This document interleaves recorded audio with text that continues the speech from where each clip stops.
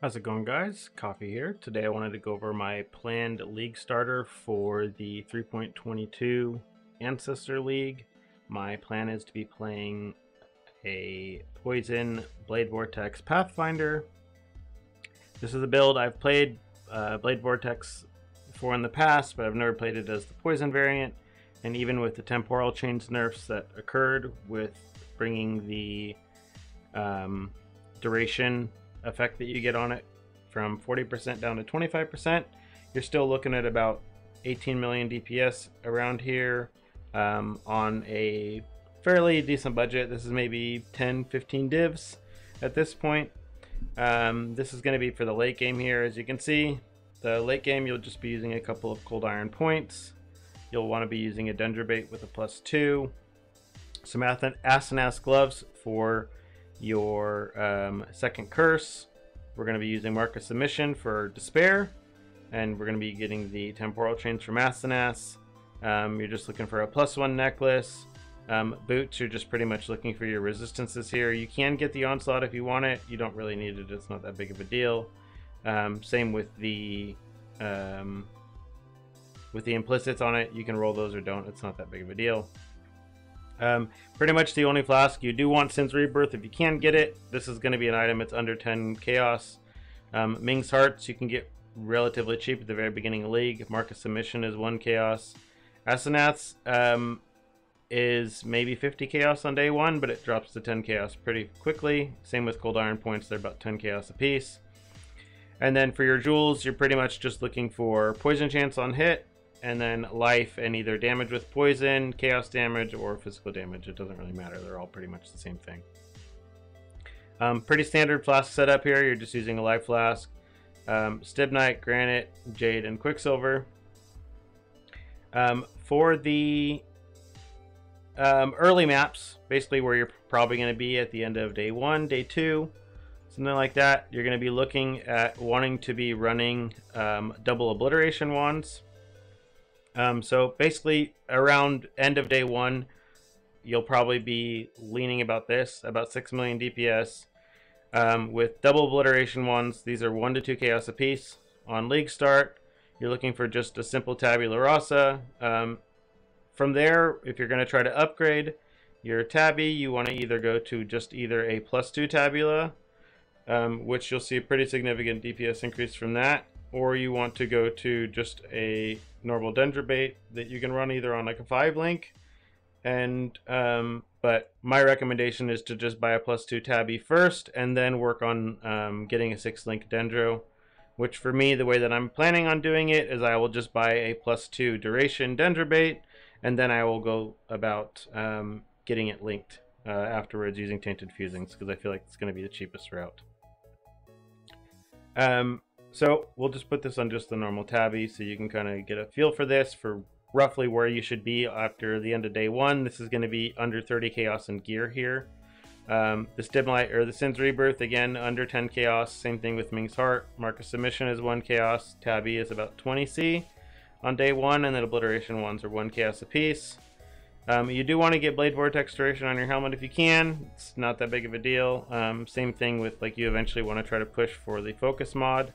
While you are using tabula, you are going to need to be using a energy shield helmet in order to use EB, because otherwise you're not going to have enough ES to sustain it until you start using a Dendrobate.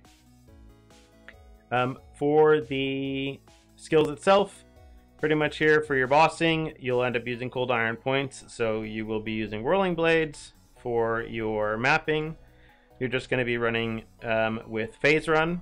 So pretty much the playstyle for running this build with phase run, if you're going to be using double obliteration wands, my recommendation is you just you wind yourself up to your 10 stacks with phase run, and then you pop your Quicksilver and you just run through the map. With that, you're going to be over 200% movement speed. You don't really need anything else than that.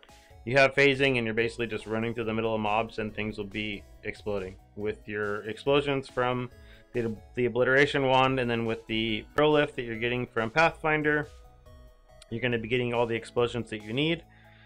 My recommendation is to be running a Vol Blade Vortex over like a level 21 BV, because the damage you're going to be getting from Vol Blade Vortex here. So you can see here you're getting like 1.6 mil per Blade Vortex, and you do actually have 2 charges of this. So when it comes to boss damage, you can just throw both of them down, which is going to give you an extra 3 million DPS spike.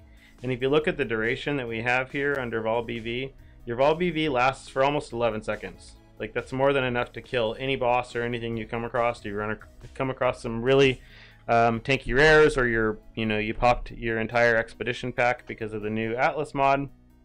You just throw those down and you just absolutely obliterate everything as quickly as possible. The other things in regards to the skills, you're just running a pretty simple aura setup. You're just Herald of Agony, Grace, Malevolence. You want to run Steel Skin because you don't have enough armor to be justifying Molten Shell after the nerfs. You have your Despair in your ring. And before you get Asenath's Gloves, I know on day 1 they're typically really expensive. Like, they're 70, 80 chaos sometimes.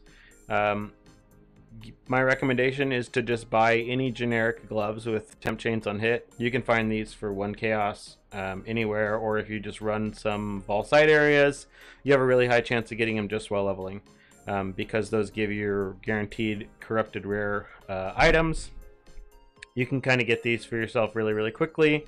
So as soon as you end up getting a pair, then you can very quickly go and start running the double curse setup, which will increase your damage by a lot.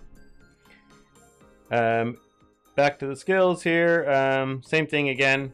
You have Flame Dash in case you need it, but most of the time you're just going to be spinning yourself up, and you're just going to be phase running through like a lawnmower, and you're just going to be running right through everything. In regards to the tree, this is kind of what you're looking at for the final tree here. It is important that you get these jewels here with this 5% chance to poison on hit. Without this, you'll see a pretty significant DPS drop because your poison chance will not be 100%. So it is important to be getting your 5% poison chance on hit for every single jewel that you have. For the 3 of them, it's more important than life or anything else on there. And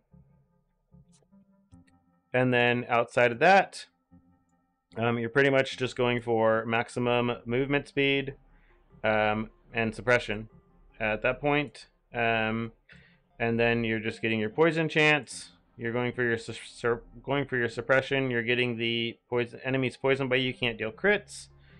And then you are getting your mod over here for Plague Bearer, maximum plague value. You want to make sure you're rushing over here to get the extra poison chance to hit on spells, because otherwise you're going to be sitting at 75% poison chance. The curse effect mastery over here are going to be like the last points you get. I wouldn't recommend really getting them before that. Same thing goes like this energy shield from equipped helmet. This is going to be big, especially early on, because you're not really going to have any other sources of ES most likely. This takes a lot of pressure off of yourself, off of the build, without having to go and force yourself to run ES on every single piece of gear. So this is going to be your end game tree for your early leveling for this build as you first start. What you're going to be running, I have a leveling tree here. You are going to be leveling with poison concoction, or poisonous concoction rather. For this, you're just going to be using any shield, and you're going to be shield charging. If you do have any friends that you're leveling with, or people in guild that you can get stuff from, then the recommendation is going to be to get one of them to buy you a shield charge at level 12. If you can't, and you have to wait all the way until library, you can run a library around level 30, and you can get your shield charge then. If not, you can just continue to use Smoke Mine and Dash until then. You will be swapping to Poisonous Concoction at level 12.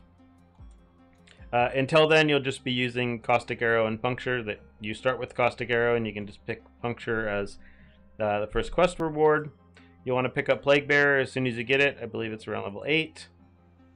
And then once you get your Poisonous Concoction at level 12, you'll buy Volley, and you'll use that on your 3 link. You'll use Volley and Chance to Poison. And then once you get your 4th link, you're just going to be adding lesser multiple projectiles. And then once you get high enough level for Greater Volley and GMP, then you swap to those. For leveling, Poisonous Concoction was nerfed a couple leagues ago, but the only thing that really changed with the nerf is it just means you need to be running 3 life flasks instead of 2. And then while you are leveling, it's really important to ensure that you are upgrading your life flasks as quickly as you can, so always be on the lookout for that. I highly recommend ensuring that you add life flasks to your filter in a way that you're going to be seeing them more often, and it's going to be easier for you to keep track of them. I haven't actually recorded any footage of this. I mean, it's pretty much generic Poison BV. Nothing's really changed between any of the leagues.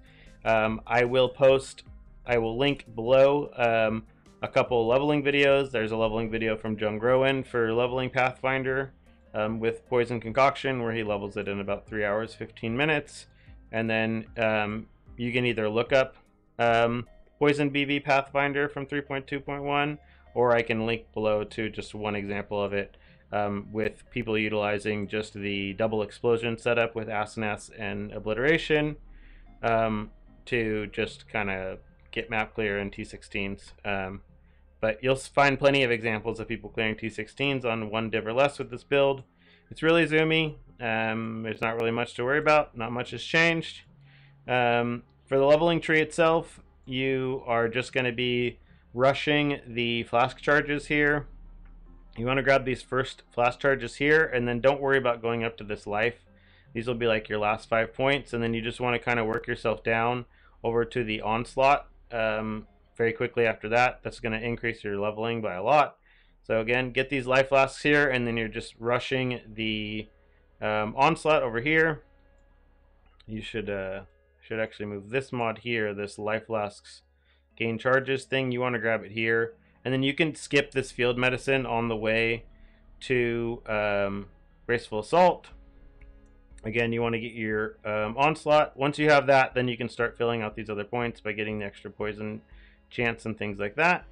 For your trials and for your lab, my recommendation is to get Nature's Adrenaline first. Alternatively, you can get Nature's Reprisal, but you'll pretty much notice that most of the time you'll just be killing entire packs with just 1 throw of Poison Concoction, so it doesn't really feel that necessary to me, versus just having higher uptime on your Quicksilver with Nature's Adrenaline.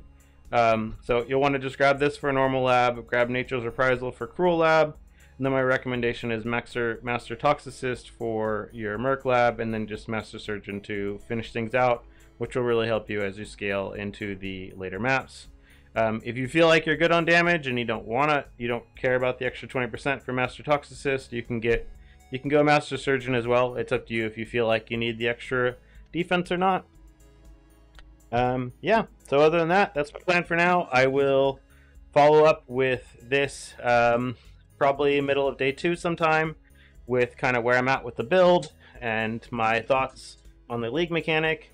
My Atlas plans with it are I just pretty much plan to do the standard Essence setup with the new Expedition node, and I'm just going to be throwing down the bomb, and if it doesn't have immune to chaos, then everything should blow up instantly, and if it happens to be immune to chaos, then I'll just run away and do it in the next map.